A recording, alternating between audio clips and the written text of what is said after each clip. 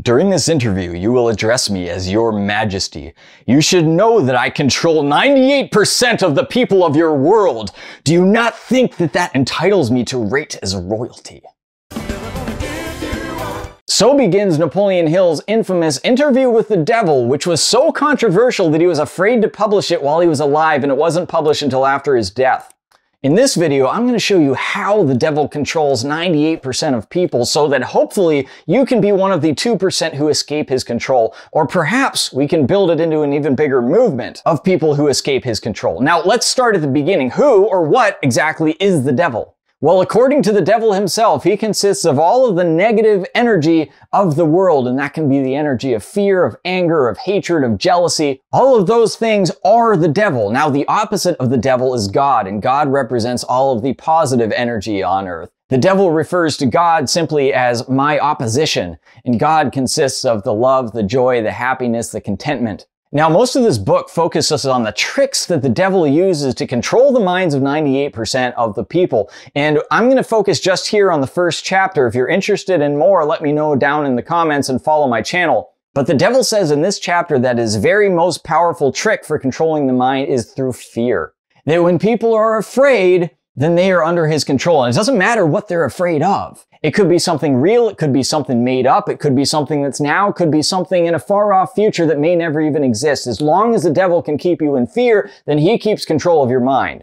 And specifically, he mentions 6 fears that are his most powerful tools, and those are fear of poverty, criticism, ill health, loss of love, old age, and death. Those are the fears that the devil uses to control us. And the 2 favorite ones, the 2 most impactful ones that the devil uses the most, are the first and the last: fear of poverty and fear of death.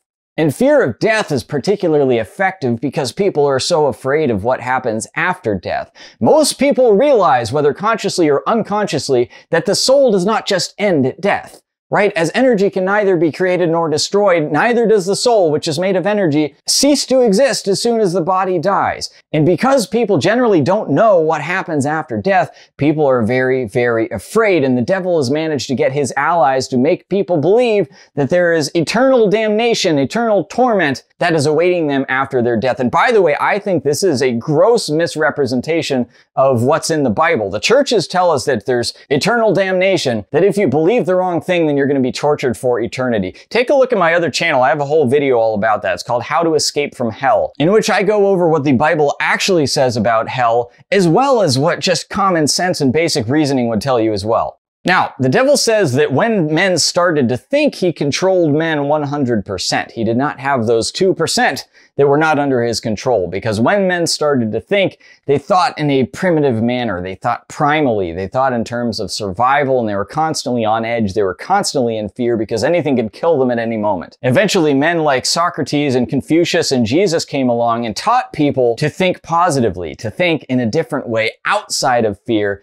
And as a result of that, the devil lost 2% of the human population. But he's actually pretty happy with his performance because 2% is not that much. The devil says he lives in the minds of people and he gains power from their negative thoughts. Again, those are the same negative thoughts: the fear, the criticism, the anger, the hatred, including after the person is dead, because again, the spirit does not cease to exist. The spirit continues to exist, and it exists in the same state that it was existing while it was alive.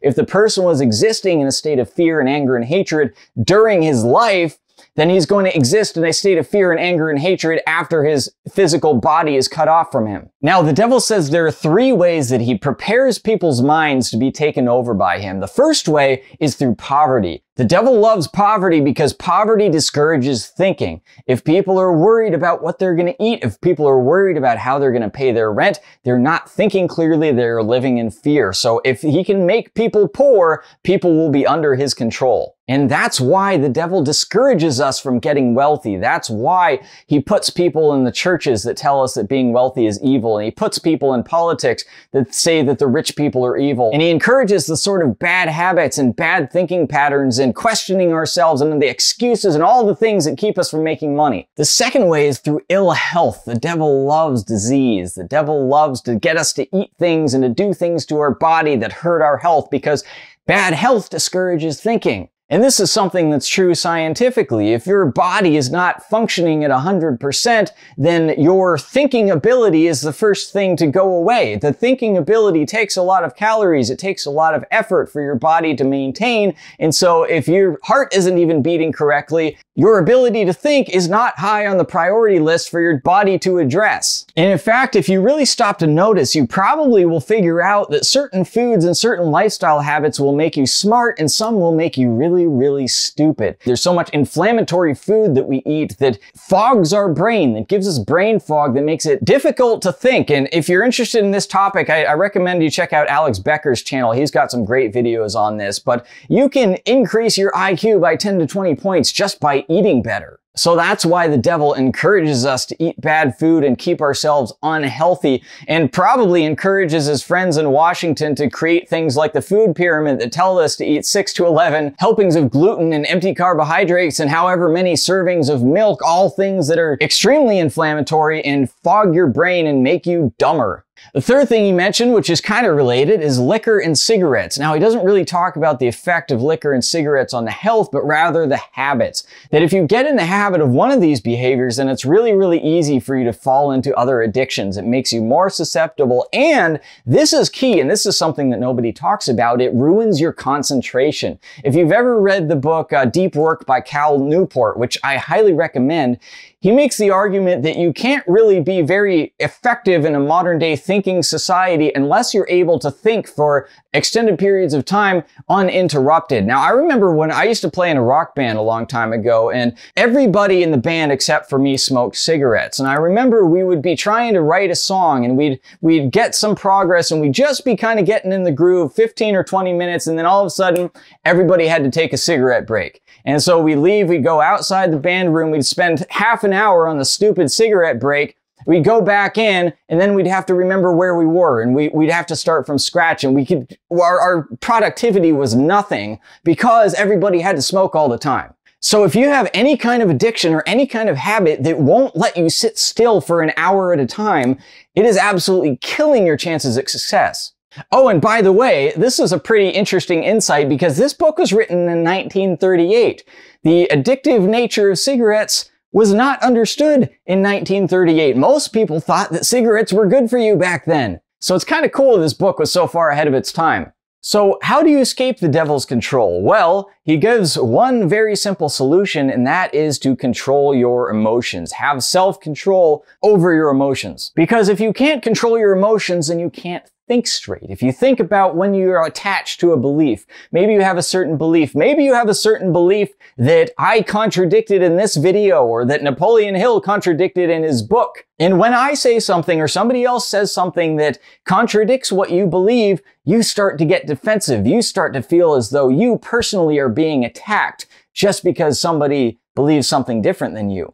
And this may be a belief that was instilled in you by your parents or by your teachers, or maybe you don't even know where it came from in the first place, but you've had it for so long. Maybe it's something you just heard repeated over and over and over again, and you assimilated it into your subconscious mind, and now you believe that because you heard it so much, it must be true. And if that is the case, I'm not judging you. That's normal. That's the way people normally operate. In fact, we could say in the context of this discussion, that is the way that 98% of people operate. And so I don't care what your belief is. I don't care what side you're on. If you're not willing to stand back and look at it objectively, and you start feeling like you're attacked and you feel triggered and you have to run away to your safe space when somebody disagrees with you, then you're never going to be able to think straight. And probably it's just a coin flip whether or not what you believe is true, because you're not willing to actually critically analyze it. Now, the devil says that his favorite device is mass fear, when everybody is afraid of the same thing all at the same time.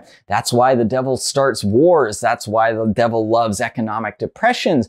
That's why the devil really liked a certain event that happened in the year 2020 that I'm not allowed to say on YouTube. And in fact, when this was written in 1938, at the beginning of World War II, before the United States of America had joined the war. And the devil says specifically, and I quote, "My friends in Washington are helping me to get America involved in the war." That's interesting. We've all been told growing up that America were the big heroes, we were the saviors of the war, and that if it wasn't for us, then the whole world would have been destroyed. If you're an American, like I am, you've had this beaten into your head your entire life.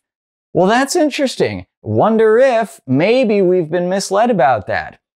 I'm not taking a position either way, but it's something to think about. And by the way, if even the thought of questioning that offends you, then you need to work on your emotional control. Is it possible that you have been lied to about some things and that everything that was repeated into your head endlessly while you were in school might not all be completely accurate? Something to think about. Anyway, the devil says that he does not just control people who are rich and powerful, but he controls people from all walks of life. And in fact, he prefers people who are poor. As he said, he uses poverty and the fear of poverty to help him a lot. It's one of his favorite devices. And so people who are rich and powerful are a little bit more difficult to control because they're not afraid of where their next meal is coming from. So oftentimes what the devil has to do is up the ante and bribe them with even more money and even more power in order to fulfill his agenda. But with the poor, it's easy, which is why governments are so intent on keeping people poor, right? Because if people are poor and they are dependent on government to meet their basic human needs,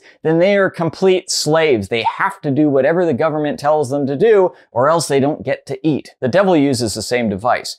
Now, this book was written in 1938, so I'm curious about your opinion. If in 1938, the devil had control of 98% of the population, what do you think the numbers are like now? What percentage of the population does the devil control now? I'm curious to hear your opinion. Let me know in the comments. And I highly recommend that you check out this video where I show you how to deal with this economic crisis and how to even thrive during the crisis without falling into fear and being controlled by the devil. So check it out. I'll see you there. Ciao.